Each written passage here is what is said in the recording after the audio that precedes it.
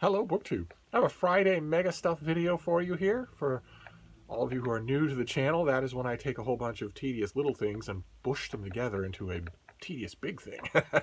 All sorts of little subject headings that might not make a video of their own unless that video was 90% ranting, and who needs that? So I thought we'd run down a short list of them, and I want to start off with the grimmest one. I want to start off with the one that isn't fun. So that we start off there, we have nowhere to go but up. We can go on to happier stuff, and that is the U.S. elections here in 2020. I've had a squintillion emails from you all. I leave my email on every video. Feel free to email me about any subject. I'll help if I can. I'm certainly willing to chat, as long as you acknowledge that I get hundreds of emails a day. So I might not be able to get back to you immediately. And if you write 5,000 words, I won't be able to respond with 5,000 words. Anything over 1,000 words, and you're going to need to meet my daily pay rate. But most of you, all of you, have been great about that. And I've had a squintillion emails asking me what my opinions are on the 2020 elections for Senate, Congress, for the U.S. presidency here in America. And it's a grim subject. I'll try not to go on at great length about it. There's still a lot about this election that is in doubt, famously the top of the ticket. But there's one thing that isn't in doubt about what this election tells us, and it's a very bad thing. And it aligns itself with the advice that I've been giving on this channel for almost a year now. I'm going to give that advice at the end of this little peroration. But first I want to say what that thing is, and you already know it if you've been paying any attention to this election. And that is the electorate's choices. The choice of the electorate is not in doubt. The choice of the electorate has been clear since the first exit polls and is getting clearer and clearer by the hour. And that is that millions more Americans in 2020 voted for the Nazi Party, knowing what it is and what it does, than voted for it in 2016 when they maybe didn't know what it was.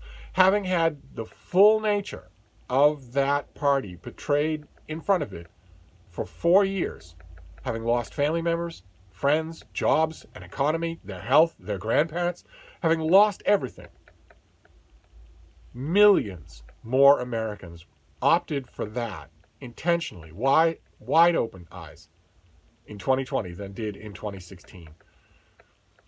And that underscores what I think is the essential takeaway from this election, regardless of whether or not a family in suburban Pennsylvania can be found to tip the scales in favor of one politician over another. And that realization is that this is mostly a Nazi country. It has been comfortable for the last 100 years, maybe even longer than that, to say otherwise.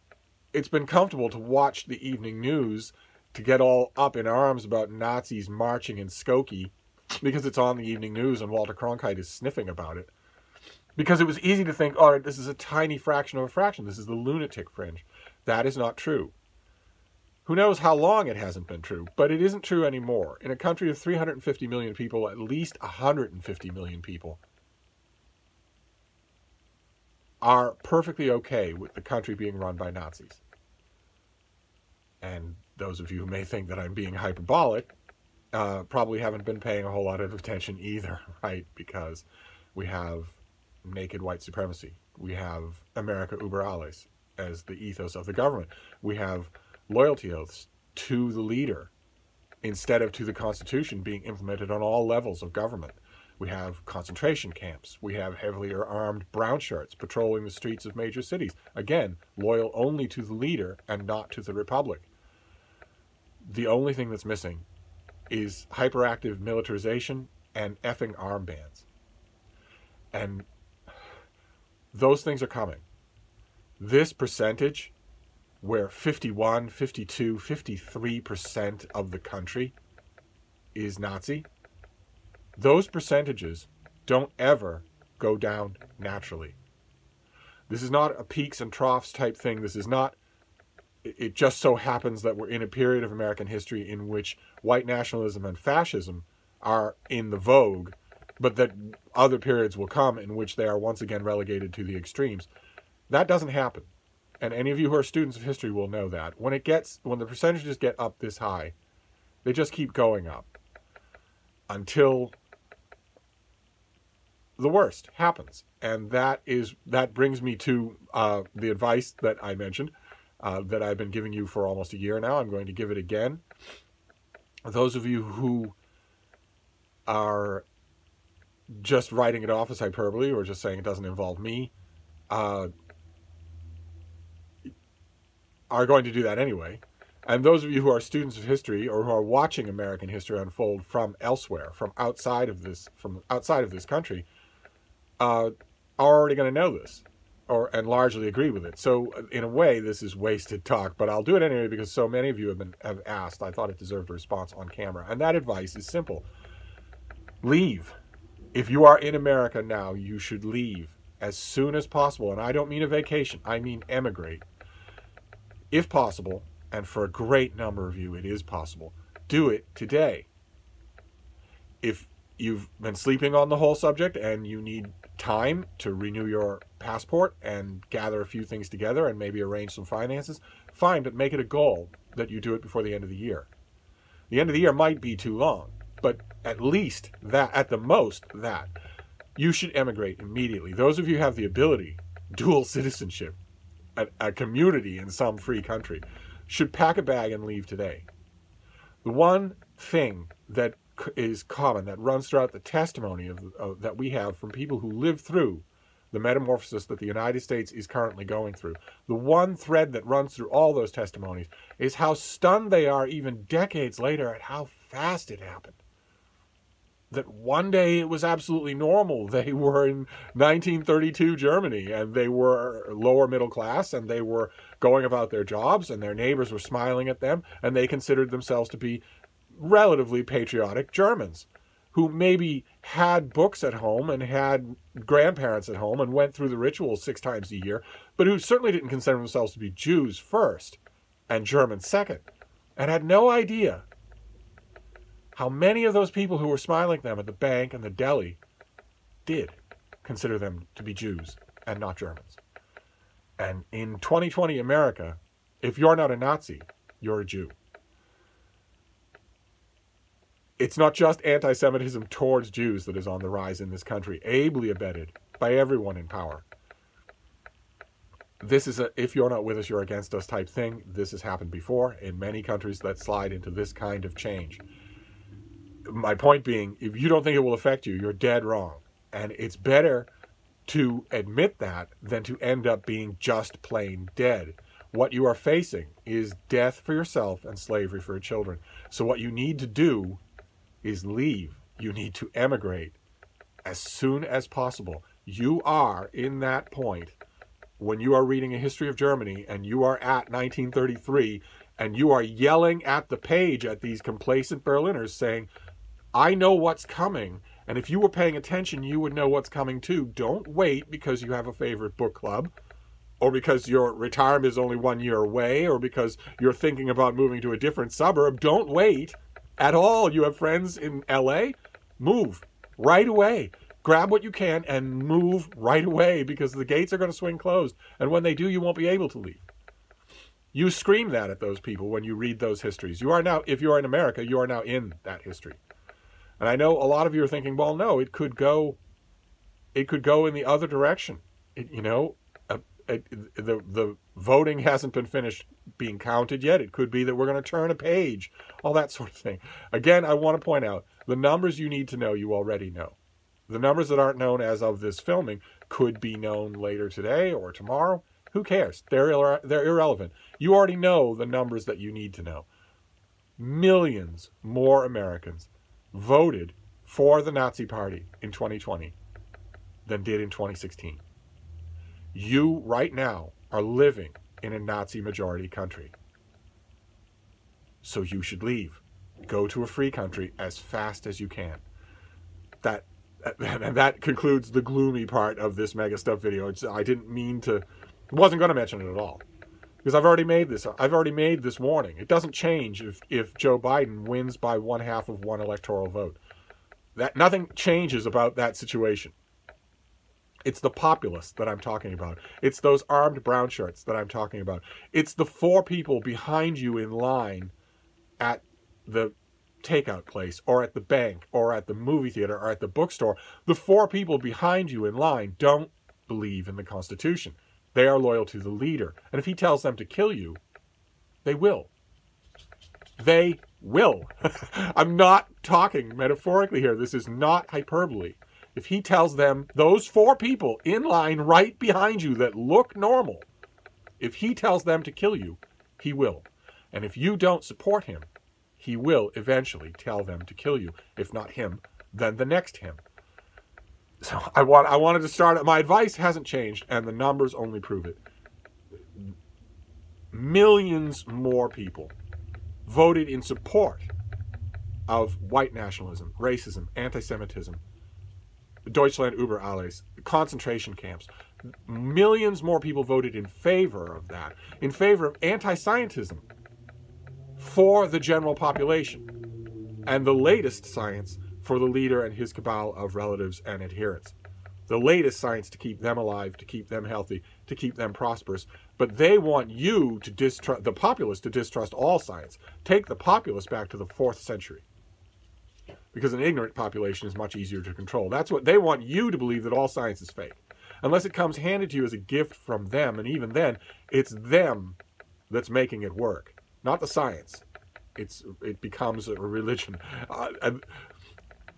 I will change the subject now. The point is, this has happened many times before. It is very clear, and you should take advantage of that. Forewarned is forearmed. So that's for those of you who are emailing me, that is my opinion on this subject. It is not hyperbole. To save yourself, you should leave immediately, if you can. If you can't, well, we'll all go through it together. So those of us who can't, a lot of Americans, 70% of Americans, by some estimates, live from paycheck to paycheck, and so aren't financially able to leave the country. If you're one of those, well, okay. But a lot of people, including a lot of people listening to me right now, could leave right now, have an up-to-date passport, have traveled at some point in the last year, maybe have friends or a community or at least a couch in some free country. Those are the people I'm mostly directing these comments to, but we have other MegaStuff stuff to talk to that is happier. Like, for instance, now that we're done with that first part, if I remember, I will leave one of those timestamp things. I can't do it technologically, but I could put it in the comments saying jump ahead to 13 minutes if you want to avoid getting your blood pressure up. We'll move on now to happier stuff, and we'll start with tech. This is a tech channel, the least likely tech channel on all of YouTube, but not the kind of tech that I usually talk about. I usually talk about iPads and Chromebooks and laptops because I've been fiddling around with that for years. But I honestly think that I have found the answer to what I'm looking for there. My current iPad, I got a 2019 entry-level iPad, so it has, basically all the latest stuff that I could possibly want. I don't game on my iPad. I don't do any kind of video editing on my iPad. So it's good for a long time. It's future-proofed for a long time. I got that, and I got a smart keyboard, and that is really... I don't have a yearning anymore to load up on all that other kind of tech. I really don't. So it's not that kind of tech that I'm talking about. Instead, it's 2 other kinds of tech. I mentioned the other day, I made just an offhand reference here that one of you brought up to me in email, the idea of a rice cooker as a device to put on the kitchen counter, where no rice cooker currently exists. And I have been researching them. I did a ton of research on YouTube, but it occurred to me that if I'm researching these things, I should ask you. I trust you more than I trust YouTube. And what I have seen is that these are discrete little things. It's a cooking unit, basically a pressure cooker, with a detachable inside bucket. You put the rice in that bucket, you add cups of water to that, you close the thing, you plug it in, and it cooks the rice. And you check back when it's done. Very, very simple.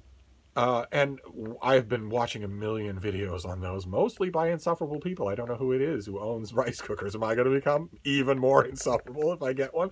But what I've been seeing is that even the simplest ones, even the most basic ones, also have a lot more capability than just rice. Obviously, they can steam all sorts of things. So that's very interesting. And I think I am going to get one of those things, but I want to put it to you. Feel free in the comments field or in emails to flood me with more information. First-hand information is so much better for me than YouTube videos showing me things. I even went to Amazon and did a preliminary search for what one of these things might cost me.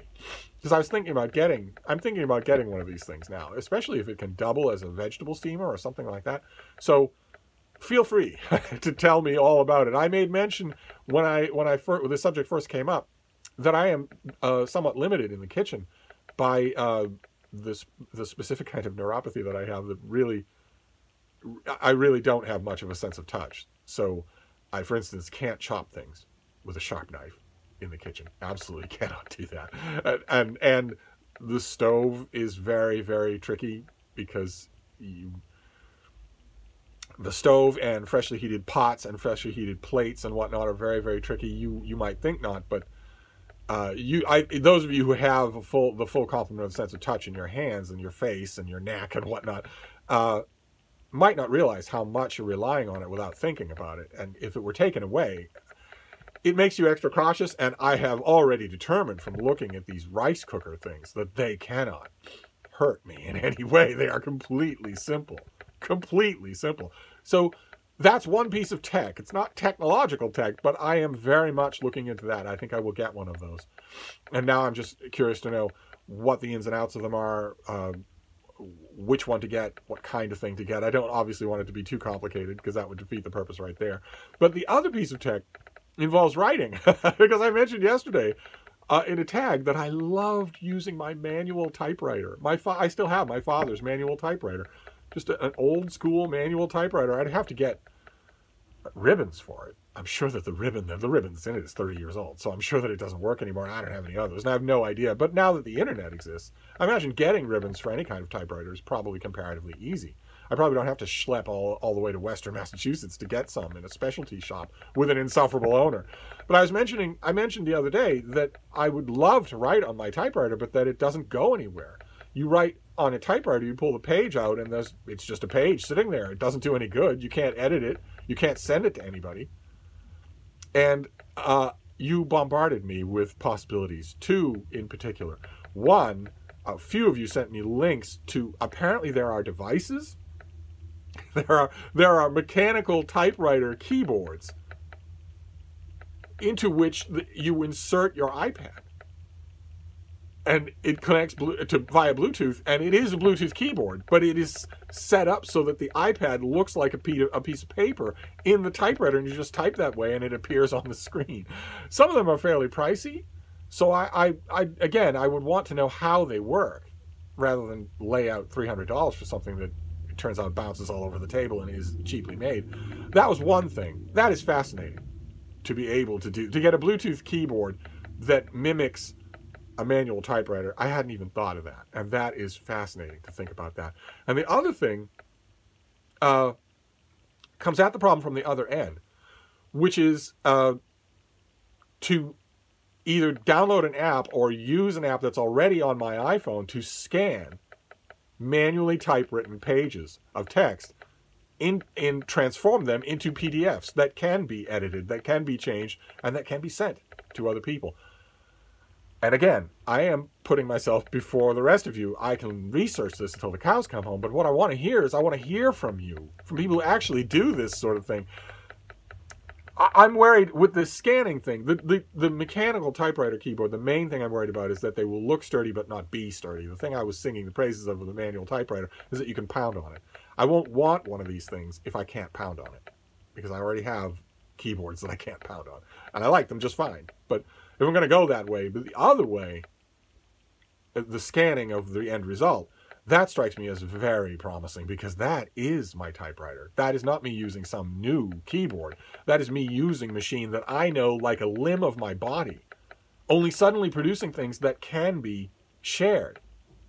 That would be incredible. My main worry is that the conversion process of the typed page to a PDF would be riddled with tiny little typos.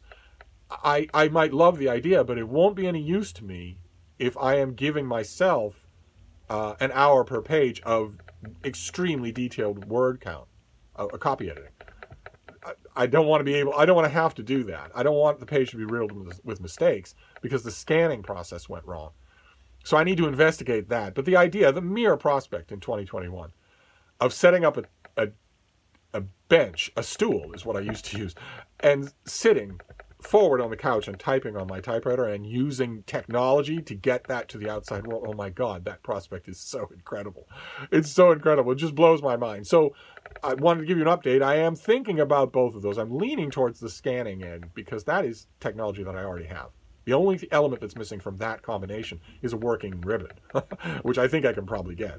But either way, I would love to hear from you. Your thoughts on that, your advice on that, anything like that. Most of you have been watching this channel for a long time, so you know me fairly well. You're going to know what's going to bother me, what's going to give me trouble, that sort of thing. Feel free to tell me all about it, because that is deeply, deeply intriguing. And then the next MegaStuff thing is about NaNoWriMo. I thought I'd give you a NaNoWriMo update, National Novel Writing Month.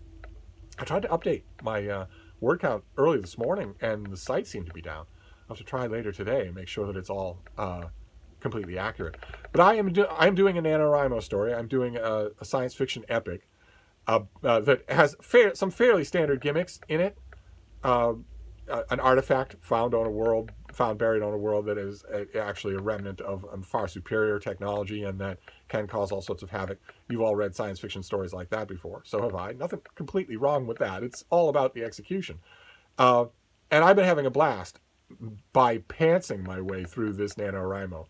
That is seat of the pants. I ran out of time to plot and plan a story. I had planned a couple of them and they just did not interest me at all. Which brought me right to the edge of the start of NaNoWriMo with no plot. And I decided that, well, I can either give up on NaNoWriMo for this year, or I can go and do what better than half the people who participate in NaNoWriMo do, which is to go in without a plot. So I did. I am a pantser. and I have noticed two things. One, nobody ever really pantses. You're plotting a little bit ahead of where you're going at all times.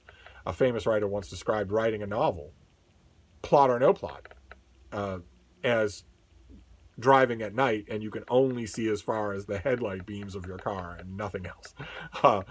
I'm finding that largely to be true, so I'm not so much concerned with the difference between pantsing and plotting anymore. The other thing I'm finding, though, especially now as I dig into the meat of my story, the beginning parts of a science fiction space opera, you want to hook the reader. But sooner or later, you're going to have people explain things, and that takes research, and that takes time. That I am starting now just to approach the part of this story where my characters are going to have to know at least something of what they're talking about. I'm going to have to do a little bit of research. And if I'd plotted, I wouldn't have to do that. I would have done that all ahead of time. Instead, I'm going to have to factor that into the writing day. I'm wondering how that will go. It just started today, but it's going to get worse. I know it's going to get worse before it gets better. I mean, I anticipate about a week where I will have fairly exposition-heavy chapters. And after that, my reader will know as much as I want them to know. so I will. After that, I imagine we'll be off to the races. But I'm curious to see now. I'm right at the edge of knowing this is the weakness of pantsing, is that you can start to slow down because you have to do extracurricular research that isn't the writing process. I thought about that before I started. I thought, well, the way to avoid that is to set up a story that is told entirely in the present contemporary world, something that doesn't require research. And I opted against it. So we will see. We'll see if I regret that. But that's your NaNoWriMo update, is that I'm having a blast with NaNoWriMo. The very last thing that I thought that if I ever did a NaNoWriMo pantsing, I would be miserable the whole time. And instead, I actually think some of the stuff that I'm doing is good. So NaNoWriMo is still cautiously very happy about it. And then the last MegaStuff thing is that we have a little mail. We have 2 packages of mail. And then we'll be done. So this doesn't have to be 40 minutes. And these are both really thin. The packages themselves are very thin. And Steve doesn't like thin book packages. But we'll see. We'll see what goes on here. Okay, so this next one comes out on December 1st. It is once again another example of the bombardment of literature in translation that we have seen on this channel in the year 2020. 10 times more in 2020 than I saw in the last 4 years combined. This is I'm Staying Here, A novel by Marco Balzano, translated, I presume, from the Italian by Jill Folston. I'm Staying Here. Let's see what we can do for the light. Oh, no, that makes it worse. All right, that's better. Let's see here. We got a description. A woman recounts a life of impossible choices to her long-lost daughter in this sweeping historical novel. Well, very sweeping. By internationally best-selling author Marco Balzano in his English debut. Oh, my. Okay, first time in English. Good for him. Based in the small Italian village of Curon, which once existed on the border of Switzerland and Austria, this novel reveals the little-known stories of the displaced Germans living in Italy during World War II, and a community divided as Italian fascism and then Nazism took over. Oh, we're ending as we began, aren't we? In 1923, 17-year-old Trina was eager to start her teaching career when fascism swiftly conquered her village. I did not see this coming. Obviously, you know that, because this was in a packed envelope. This is just chance, that's all. Putting up one of the first of many ideological walls between residents and interrupting Curon's simple way of life. Along with the obligatory holidays, curfews, and other restrictions under Mussolini's rule, teaching or even speaking in German was strictly forbidden. Undaunted, Trina joined a network of underground schools, constantly risking capture to teach German. Finding moments of joy with her students and her family, she managed to build a life and a family with Eric, a kindly young man who worked with her father.